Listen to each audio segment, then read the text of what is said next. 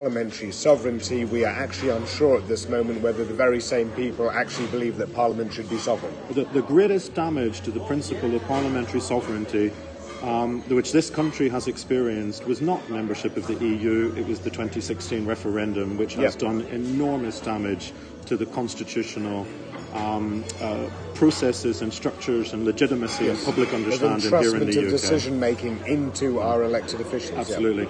The real enemy of parliamentary sovereignty and the UK constitution was the Brexit. 2016 referendum and the Leave campaign. Yeah. I think that's another key point about the argument that we have to make if there was a second referendum or a general election, but also the position that we've got to be very clear about to ourselves, regardless of the outcome of this whole process. And this is something that I mentioned last night at the Fringe event. You know, the mask is slipped from these Leave campaigners. Yes. We know them for what they are. We probably knew what they were for a very long time, but now the world can see them for what they are. Yeah. They are a bunch of people. Have fallen away, the moderates have fallen away, and the hardcore that still keeps running, you see exactly what they're getting excited about right now. They are getting excited about the prospect of inflicting upon this country a ill-defined, confused, but still totally dangerous, hard-right, political, economic, social, cultural revolution. They believe that EU membership held them back from realising these weird, hard-right dreams. They see EU withdrawal as the opportunity to inflict that type of revolution upon the country. And we should remind ourselves that the correlation between the leading Leave campaigners and climate change denial, equality legislation, privatise the NHS, workers' rights, destroy the NHS, finally dismantle what remains of the welfare state, hard-right deregulation of the economy. These people are deeply dangerous. They are deeply dangerous people.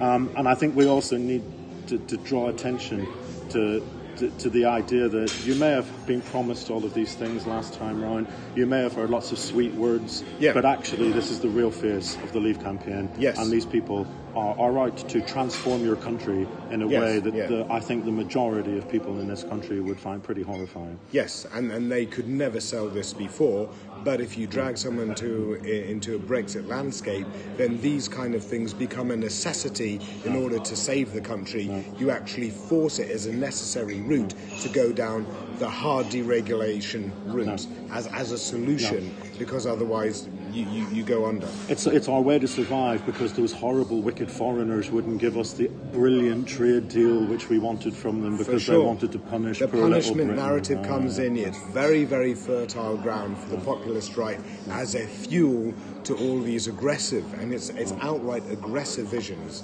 That this isn't love and peace, people. So it's interesting. One of the things I noticed in the Salzburg summit, I was really genuinely taken aback at this. Even a couple of my very good Remain, pro-EU, horrified friends who look at what's happening and think, what an awful mess this is. They listened to Theresa May's statement after Salzburg, and even they got a little bit into the whipped-up, artificial, nationalistic rhetoric that Britain's been insulted by the foreigners.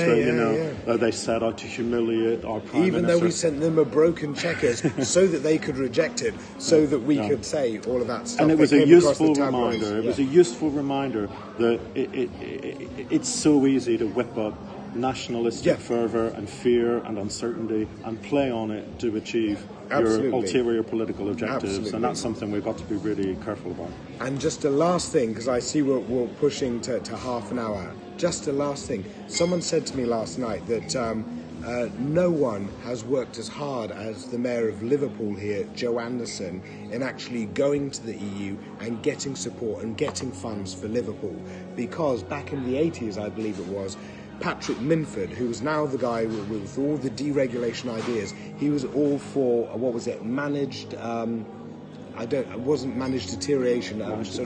Managed decline. That was the phrase. Managed decline of Liverpool. Liverpool had failed. Sod Liverpool. Manage its decline, and that's how it was meant to be dealt with. but Joe Anderson and others said we can't get funds from the local region, we can't get funds from our national government.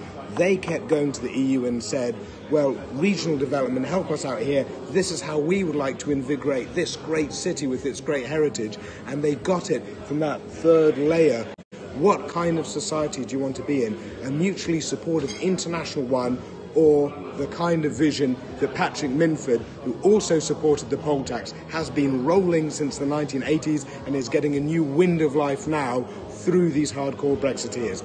That fundamentally is a choice about how we want to be and live as a country.